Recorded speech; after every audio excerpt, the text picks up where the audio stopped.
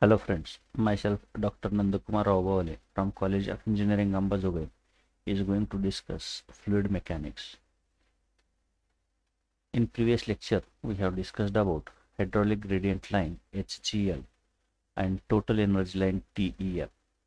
Today we are going to discuss about the flow through siphon.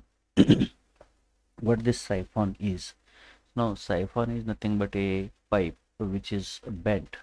So here which connects two reservoirs. Reservoir A is connected with the reservoir B, where the level of difference in the water surface is, say, let us assume H. So this capital H is the difference of water level or liquid level in two reservoirs A and B, and this siphon is going to carry this water from the reservoir at higher level to the reservoir at lower level. While passing from reservoir at higher level to the reservoir at lower level, this pipe is moving in such a way that the level of siphon is going to rise above the level of the surface of water in the reservoir of higher or upper level. So this difference we can find here. So this is the main thing that we have to note down here. So the water automatically flows up in this siphon above the level of water in the reservoir at higher level. So this is going to be created due to vacuum or suction created by the flow of liquid, and the highest point of this siphon is known as a summit. So this point C is known as a summit. So now what happens here, when this water or liquid flows through this siphon, the suction is created here. So the suction which is created here can be maximum of 10.3 meters of water. Maximum suction created can be of 10.3 meters of water column. So but actually what happens, the suction created is not going to be 10.3 meters of water, so that is going to be 7.6 meters of water, and the difference between these two, that is 10.3 10.3 minus 7.6 going to be 2.7 meters of water absolute.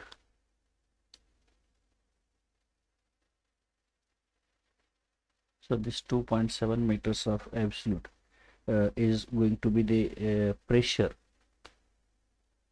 at this point C, say.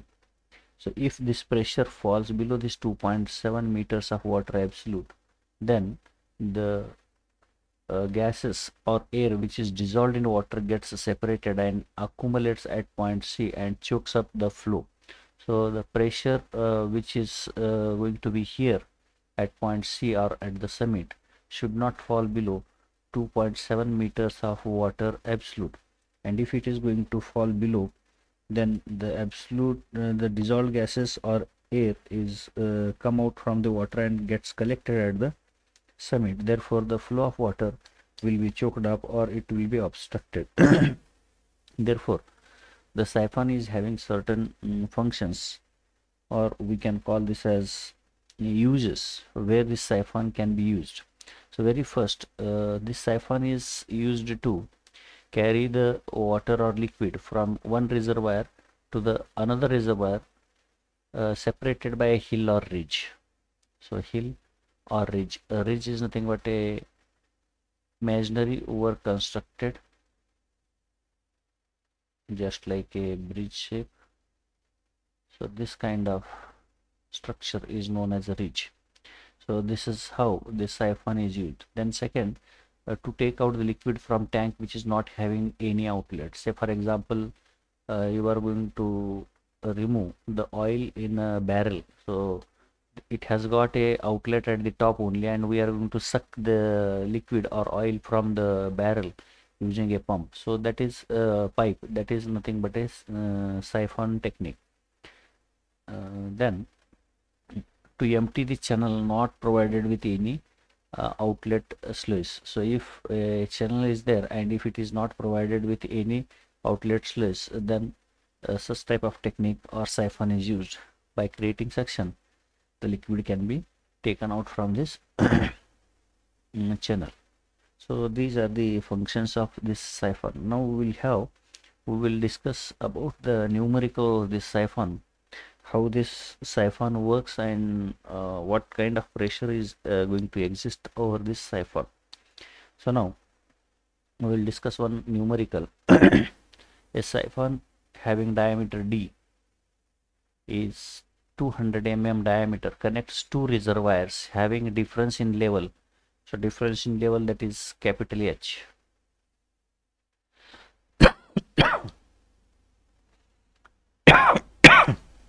Is 20 meter, and the length of siphon is total length L is 500 meter, and summit is 3 meters above the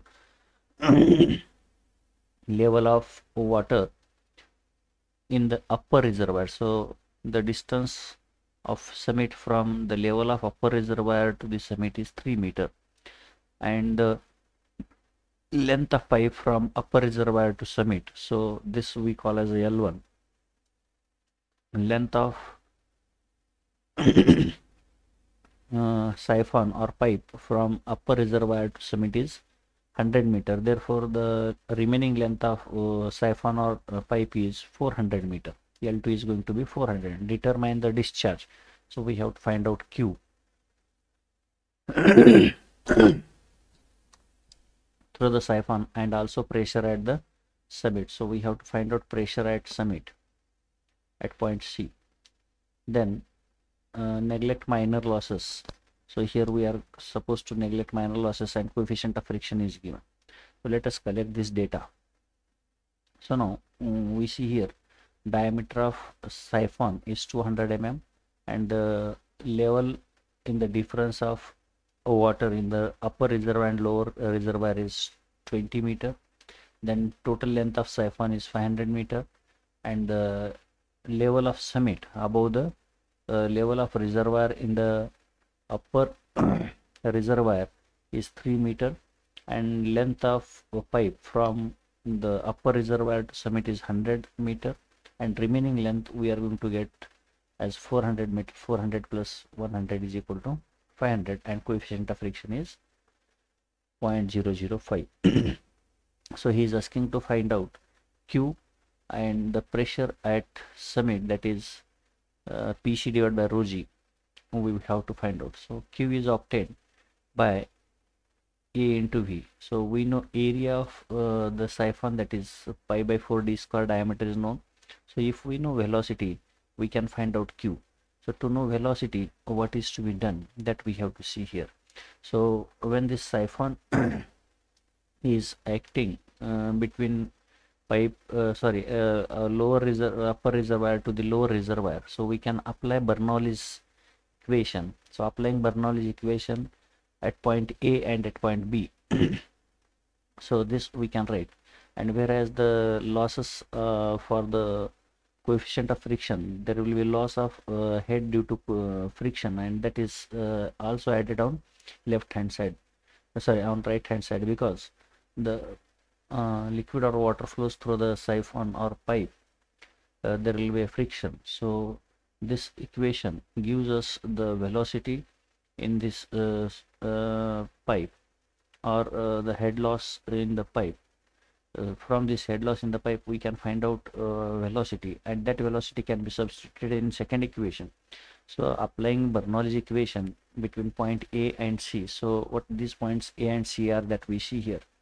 So when this pipe liquid flows through this siphon, so when we apply first equation between point A and point B, and second equation we apply between point A and C. So first equation, when we apply between point A and B, there will be flow of liquid from point A to point B. So velocity at point A and velocity at point B is going to be same. So therefore we can say VA is equal to VB, and pressure acting at point A is atmospheric pressure, pressure acting at point B is also atmospheric pressure.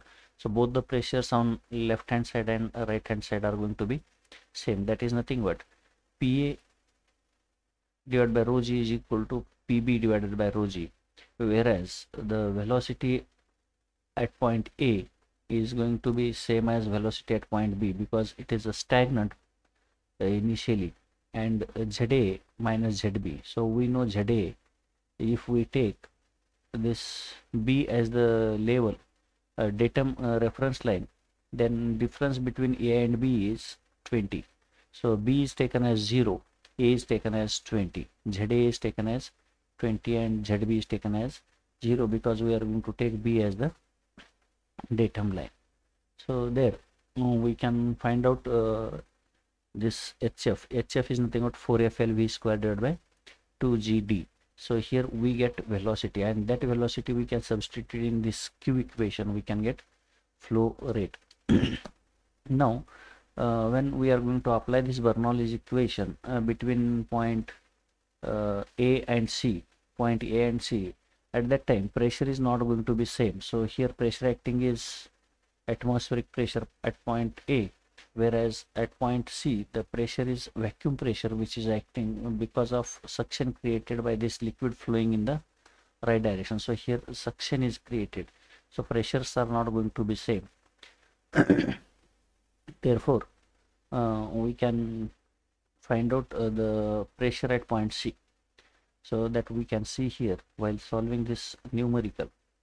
So now what we can do is neglecting minor losses in the syphon and applying Bernoulli's equation between point A and B, we can write this equation as PA divided by rho g, just now we have seen, plus of VA square divided by 2G plus of ZA is equal to PB divided by rho g plus of VB square divided by 2G plus of ZB plus of head loss due to friction. So actually all losses, loss due to sudden bend and enlargement, all losses have to be considered, but in this problem he has given that the minor losses have to be neglected.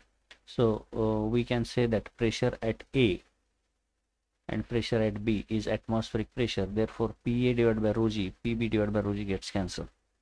Then VB, VA and VB are going to be same because at point A the velocity of liquid and at point B velocity of liquid is going to be same.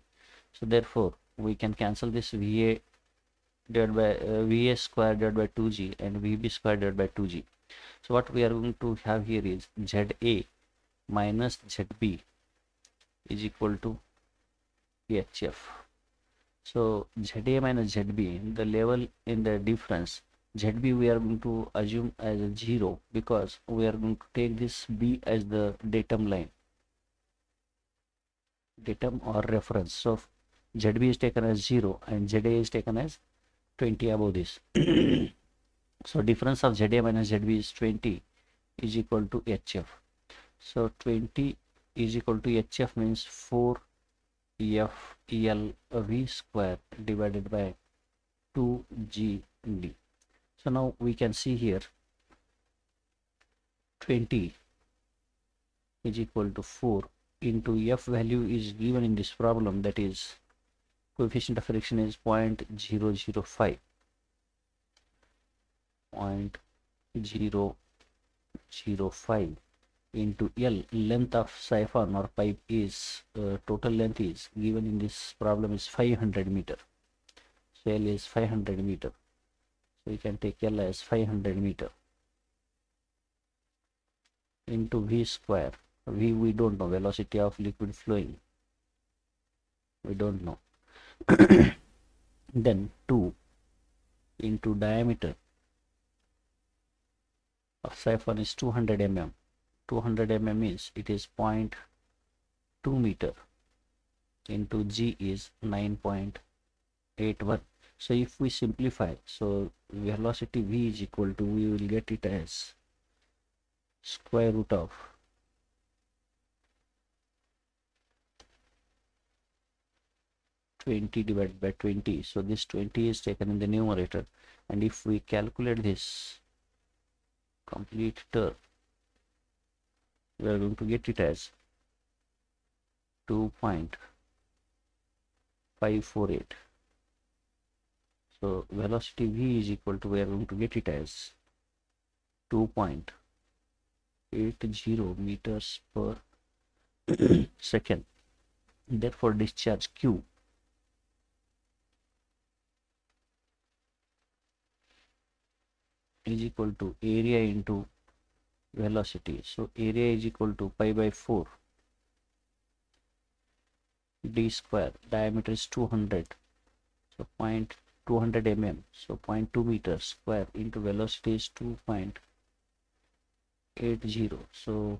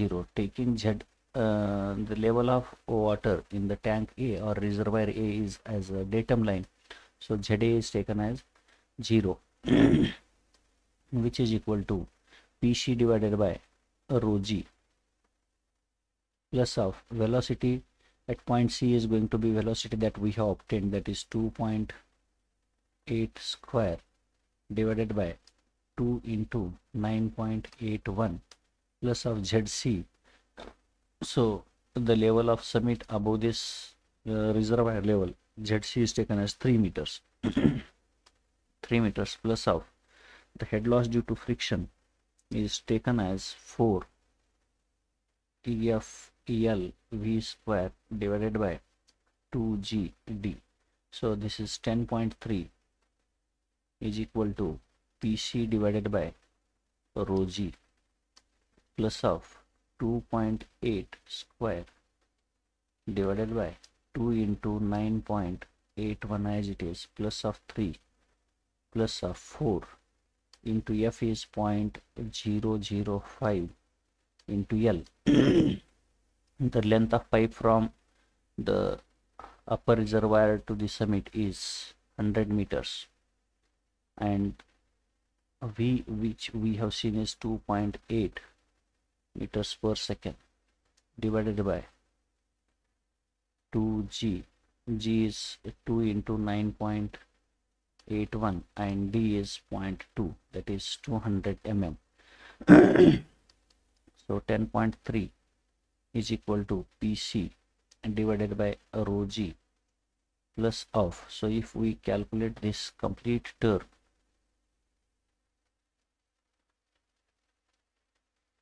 so this complete term is going to be 7.399.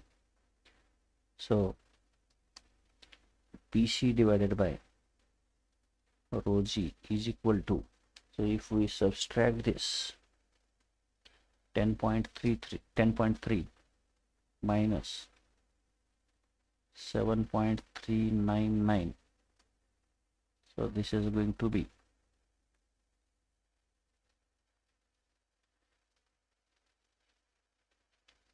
7.399. So this is 2.901 meters of absolute pressure. Or if we want to find out this as vacuum, so if we subtract from this 10.3 atmospheric pressure, so this is absolute pressure. Absolute pressure is sum of, absolute pressure is equal to atmospheric pressure plus of gauge pressure.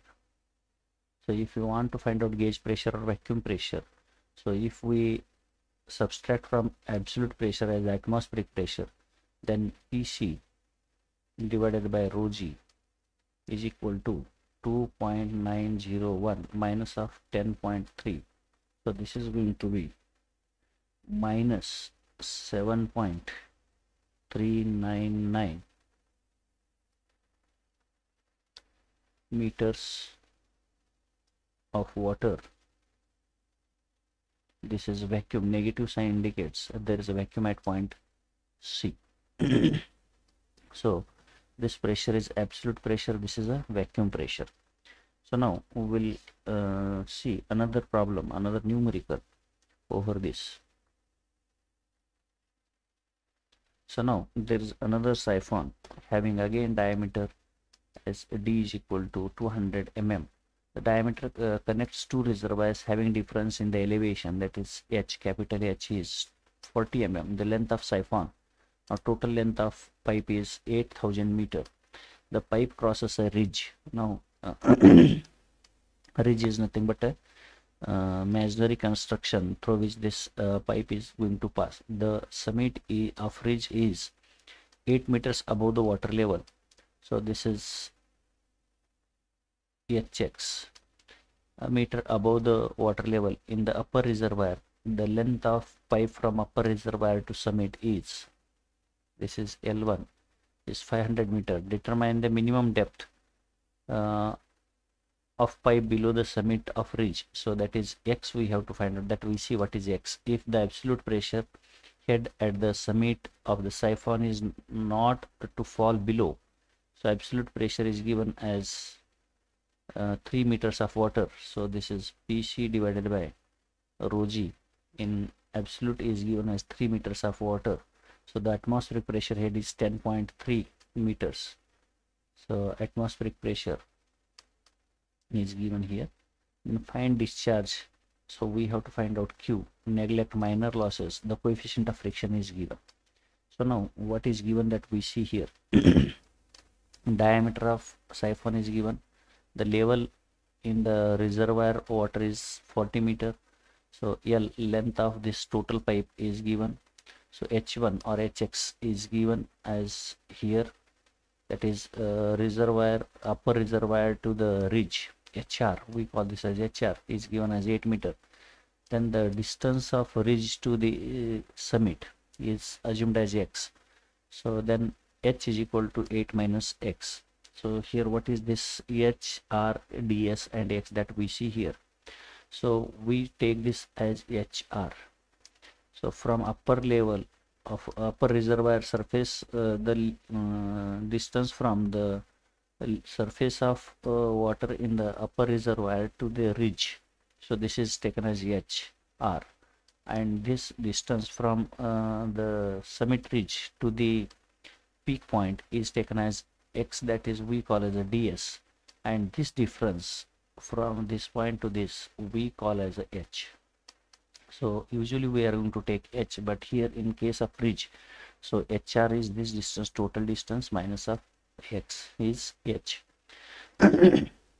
that is given here, and L1 is the length of pipe from upper reservoir. So this length A to C is 500 meter, and L2 remaining length is 7500. Coefficient of friction is 0.006, and pressure at point C, absolute pressure is 3 meters of water, and atmospheric pressure is 10.3 meters of water in terms of water. So we have to find out discharge Q and distance x. So applying this Bernoulli's equation at point A and B in the same way as in the previous case, so we can find here a velocity again and applying the Bernoulli's equation between point A and C, we can find out the, what you say, second thing, x. So Q is given as Q is equal to A into V. So once we know velocity, area is known, velocity is known, discharge we can find out. So now let us see what is given here. So this is capital H, and small h is equal to hr minus ds. So actually we need h, so here in this case hr minus ds, and this is L1 is equal to 500 and L2 is equal to 7500 meters. The total length of pipe is 8000 meters. So now applying Bernoulli's equation between point A and B, we can find out the velocity as in previous case. So here applying Bernoulli's equation between points,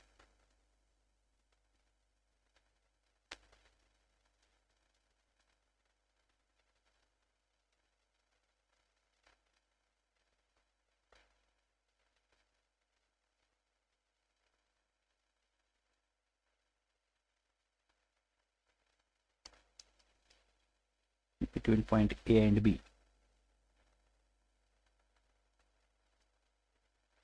we can write PA divided by rho g plus of VA square divided by 2g plus of ZA is equal to PB divided by rho g plus of VB square divided by 2g plus of ZB plus of 4PFEL square divided by 2GD. So pressure acting at point A is atmospheric pressure, pressure acting at point B is atmospheric pressure. These two are going to get cancelled. So then the velocity at A is same as velocity at B and is going to get cancelled. So VA is equal to VB. These two liquids are assumed to be stagnant. So now ZA minus ZB. So taking this B as the level, the datum is taken here. So ZB is taken as 0, ZA is taken as 40. So our ZA minus ZB we call is equal to 4EFELV square divided by 2GD. So ZA minus ZB is 40 meters. 40 is equal to 4 into F is given here, coefficient of friction is given as 0.006. So 0.006 into L is 8000 meters into V square divided by 2 into G is 9.81 into diameter is again 200 mm is 0.2 meters. So here on simplification, so V is equal to we can take it as square root of 40 into 2 into 9.81 into 0.2 divided by 4 into 0.006 into 8000. So this we get V as velocity is 0.904 meters per second. So once we know velocity, we can find out discharge. Q is equal to, so we find it here, Q is equal to area into velocity. So area is equal to pi by 4 d square into V. So pi by 4 d square is diameter of syphon is 0.2 meter, 0.2 square into velocity is 0.904, which we have obtained here. So discharge we get as 0.0283 meter cube per second, or that is taken as 28.3 liters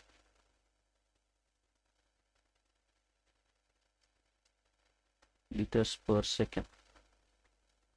So this is Q. Now we have obtained this discharge. Now applying this Bernoulli's equation between point A and C. So now applying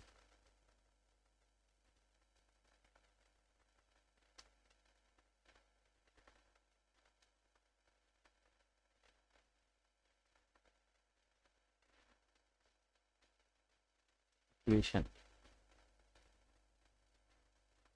between points A and C.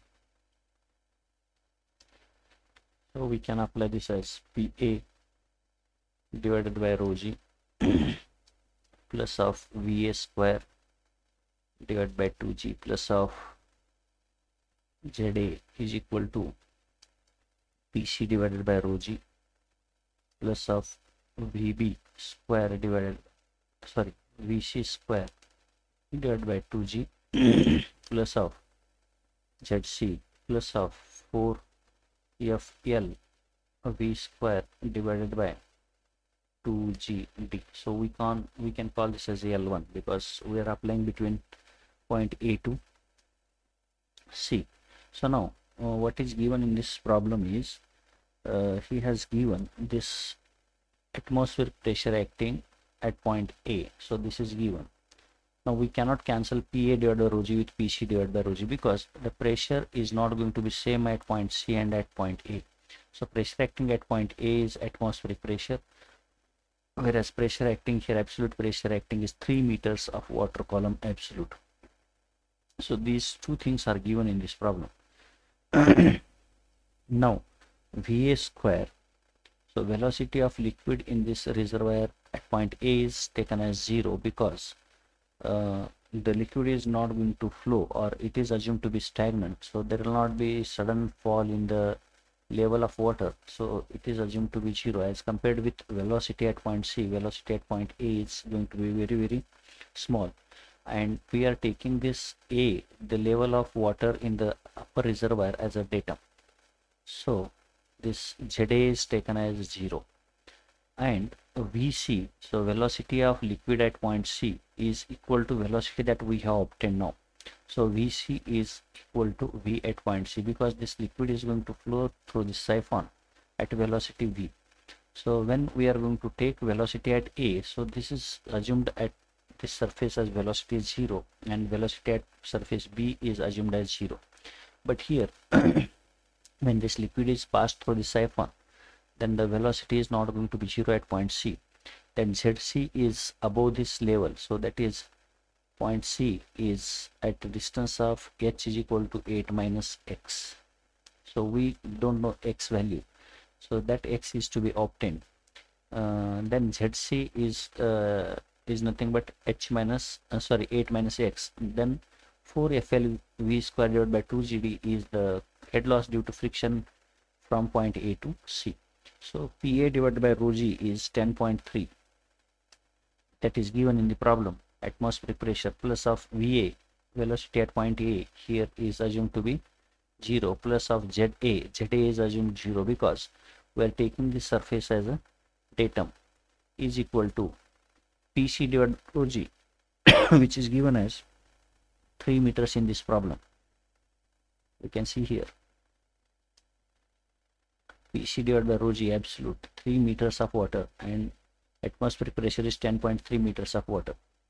So here 3.0 plus of VC, velocity at point C, which we have calculated as 0.904 meters, 0.904 square divided by 2 into 9.81 plus of ZC.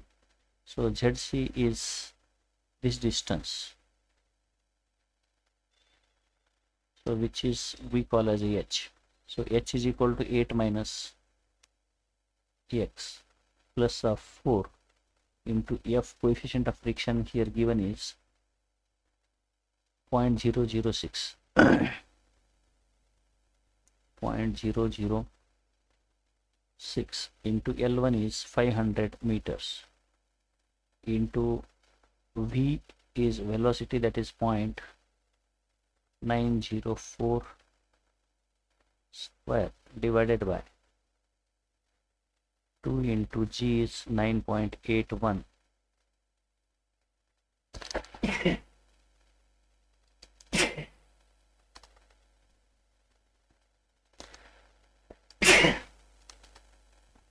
D is 0.2 meters. So this is only one equation, unknown is x, so we can find out x using this. X is equal to 3.24 meters.